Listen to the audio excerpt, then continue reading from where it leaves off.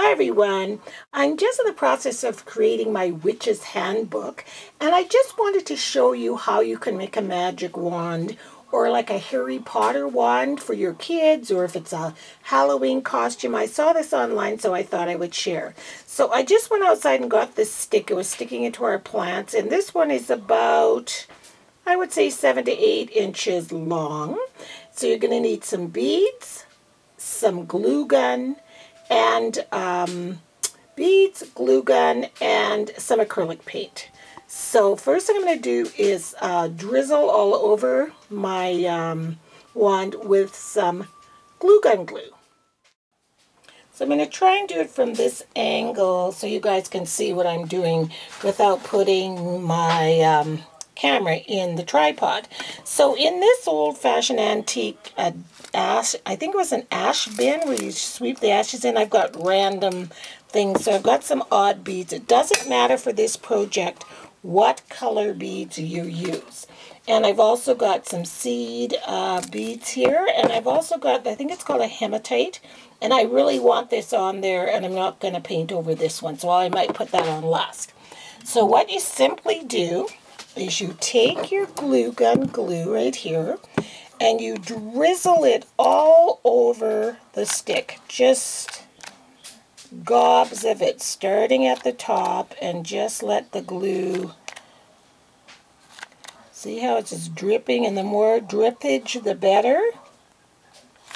See that? So the more it drips, the more effective it's going to be.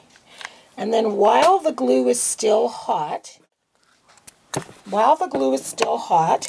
can just lay a few beads, stuck to the table, and just pick them up with your wand, just like that. Just randomly pick them up. Now I made mine shorter because it's going in a book or on the side of my book, so I don't want it to be this big long wand, but you guys can do whatever you want. It's so fun. Can you see the effect I'm getting there? So I'm just going to add some more glue, because the glue is what's going to give it that wandy witchy look. So I've still got a few beads here. I'll just lay that down. So you just continue to do that, and with all assorted beads. And honestly, this is where you use beads if you don't like the color of them and you don't think you're going to use them on a project. This would be the perfect project. So can you see how that is?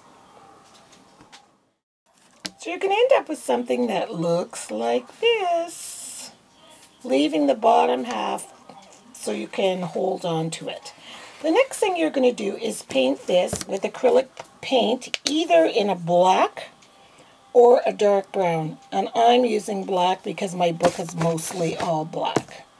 So you just take your thing and just literally paint all of the beads, the glue, everything. When I first saw this online, I was thinking, shouldn't it be all,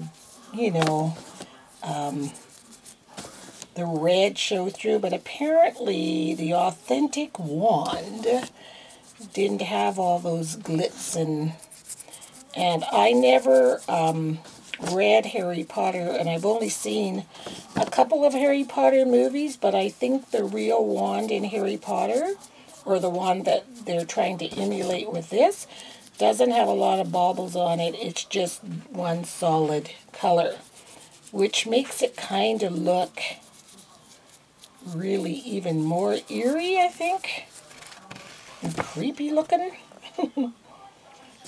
So just continue to paint your wand in whatever color of your choice. So I will paint all the way down to the handle and let it dry on one side and flip it over. But for video's sake, I'm going to just take some glitter, because I want my wand to have a little bit of glitter. I found these antique salt and pepper shakers in a thrift store, and they just hold that fine glitter perfectly, and it's just like shaking a little salt on. Yeah, look at that. See? That's looking really pretty. So that's pretty much all there is to it. And then you can add ribbons or strings or any old thing you want to hang off the end of this wand once it's all done. And I'm going to glue my hematite on the very tip here or either down here somewhere. Or I may not even use it at all. I don't know. But anyway, that's how you make a wand, a magic wand.